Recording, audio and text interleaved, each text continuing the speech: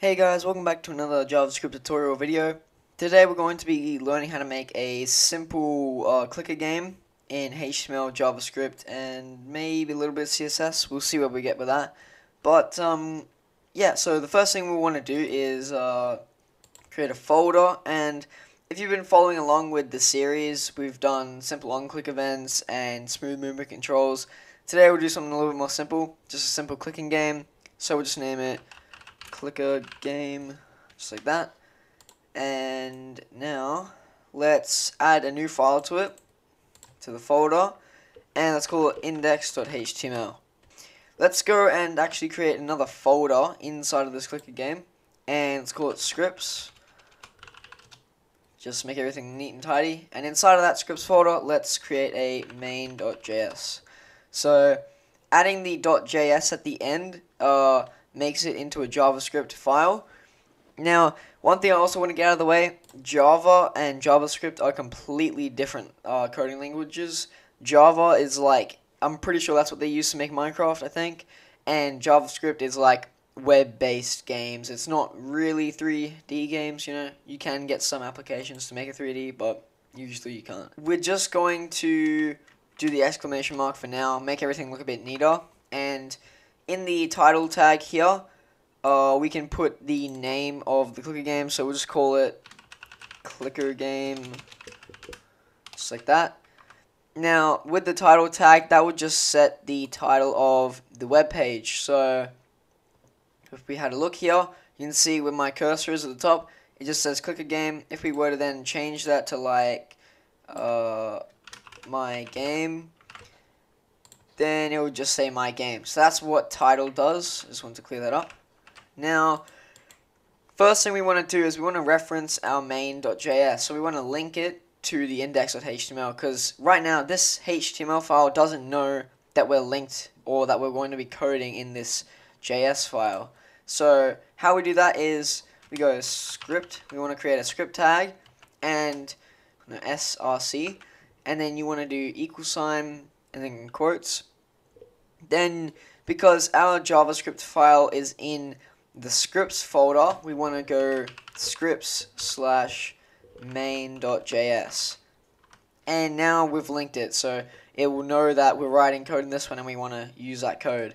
Now, say your main.js wasn't in another folder and your JavaScript file and your index.html file were both in the same folder, then you wouldn't put the scripts here or the folder that it's meant to be in. You just leave it like that and then it'll still link it. But you just want to write the path of which it is in. So, now that we've linked it, just to make sure, what we're going to do is we're going to console.log, and we'll just go and do main.js loaded. And now if we go and press Ctrl-Shift-I on the keyboard, and it will probably bring you up in Elements in this top tab here. You want to go over to the Console tab, and you will see there is a log in here from main.js line 1 saying that's loaded. So this is how we know that the HTML file is receiving code. Now, what we want to do is you can get rid of this, or you can just leave it there. I'll just leave it there for now.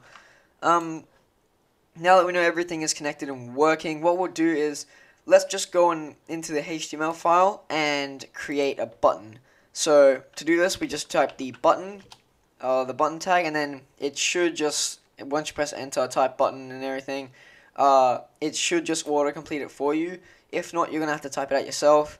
A lot of my previous viewers have been using Notepad++. I strongly recommend you get Visual Studio Code. It just has auto-completion for some of the code, and it just makes things go a lot quicker than Notepad++. With that out of the way, let's just continue with this. So, we've now created a button. Now you can see nothing yet. So, this is because we haven't given the button any text. So if we were to go here, and we just gave it like, click me, something like that. And now we have a button that says click me. So now that we have that, we can see the button and everything, we can click it. Nothing happens, even if we go into the console, check for errors.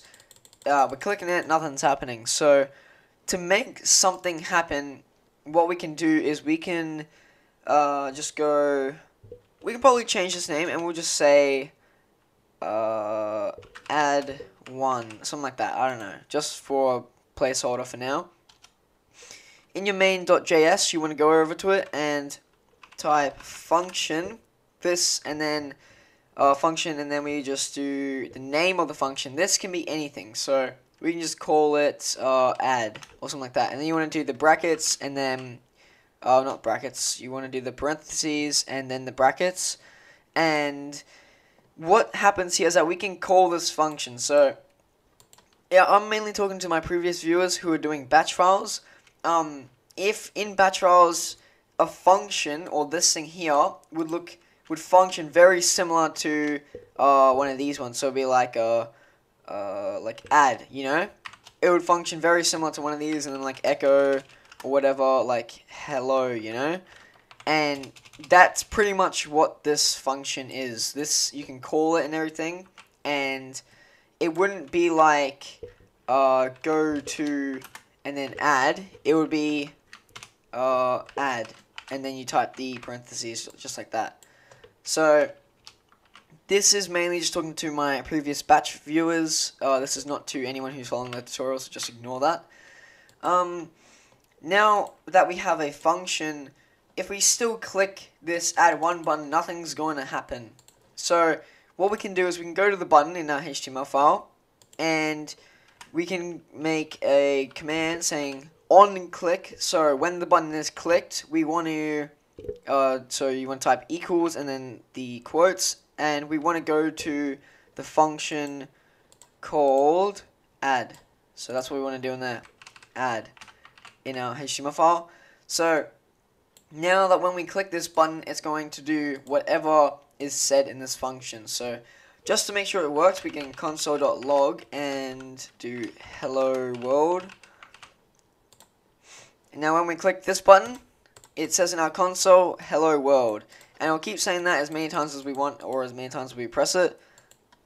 Pretty simple command, but that's not really what we want for a clicker game. So we got a button working, we know it works, we know it's going to the function now. So that's a very simple command, everyone should know. And that's how we go to a function with a button. So now let's get a little bit more complex if you're starting out. So we're going to create some variables. So I'm just going to create a tag here and say variables to make things a little bit neater. And we're just going to end that there. You don't have to do these tags. These are basically just comments for the coders comments, whatever you want to call them. And now, to declare a variable, you can either do var, short for variable, and then the name of it could be like my variable equals like 0 or something like that. Now, that's one way to do it, or instead of var, you can just do let. These are two ones. There's not much difference towards them. Let my var equals 0, that declares a variable. So now if we were to go into our main.js and type my var, we can see that the variable has been created and it has a value of 0. So let's just do let to declare a variable, the name of the variable, and then what it equals, and then the value of what it equals. So now that we've got our variable, let's just actually change this to clicks or something like that for the clicker game. Now what we want to do is when we click the button, we want to go to the function and we want to, let's just say, add 1 to the clicks. So to add 1 to the variable clicks, so to add like 1 score, like 1 plus score, then you would just do 2 pluses, and you want to do this end quote, not end quote, this semicolon here to kind of end it. It's not necessary, but it just makes the code look a little bit neater and go like 0.000 times faster. So now we can console.log. We just want to go console.log and write in the console the value of this variable. So we can do that by typing in the variable inside of there. And now what's going to happen is that when we add 1, you can see the variable of clicks, how many times we've clicked it, adds. And the more we click it, the more it adds up. So that's pretty cool. So now, if we were to even type in the variable ourselves, so clicks, we can see that the variable is 12. So that's something cool you can do. Not complete yet. The game is not complete. We have a little bit to go. But now we know that we're adding +1 to the variable every time we click the function. So now that we've done that, we can just delete that console.log, and I reckon what we can do now is we can go into a HTML file, and let's go and type P, press enter, and it should come up with one of these tags. We want to go ahead and give it an ID. So what I mean when we give it an ID is pretty much just something we can reference it by. So if we didn't give it an ID, then we wouldn't know which paragraph to change or which text to change. So with this ID, we can pretty much tell which paragraph is which very accurately. So we'll give it an ID of click count, just like that. Now that's the ID of the paragraph, and now we can just do clicks. Oop, clicks is 0 for now. And now you can tell that now we have this. We have this paragraph here, and when we add 1, it's not showing how many clicks we've done. So to fix this, what we got to do is we got to go into our main.js, and right in the function where we're adding +1 to clicks, we want to reference this. So click count. So we go document.getElement by ID. Make sure you do the capital letters as well. It's very cap sensitive. So then you want to do the parentheses, and you want to do in quotes the name or the ID of that paragraph, or the P, which is short for paragraph. So we want to click count. That's what we want to put in there then. So now we've got it, so we want to do inner HTML to tell that it is inside of the HTML. And we just want to set it to equal pretty much just we can do clicks, and computer's lagging a little bit. That's a bit weird. So in our HTML, this is what it says to begin with. Clicks are 0, and if we were to just go it equals clicks, just like this, then what's going to happen is that when we add 1, it's just going to delete that previous text and just say the value of it. So what we'll do in here, we'll go back into here, and we'll just go and do clicks, and we'll just pretty much write it the same way. So we'll do that, and then we want to put a space here. We want to put a space there so we have a gap there, and then you want to put a plus sign and then clicks, which is our variable, and then we just end it with semicolons. So now that we've got that going, we now can try it out, and when we add it, you can see where it shows us how many clicks that we have, which is pretty cool in my opinion. So now this is the most basic a clicker game can get. So we can just click this all day long as we want, and then it shows us how many clicks we have got. So that's as basic as it gets. A basic, simple game that you can do. In the next episode, we'll be spicing things up. Same code, same everything, and we'll just be making things spicier. We'll add multiplication so that we can upgrade how many clicks we get and stuff like that.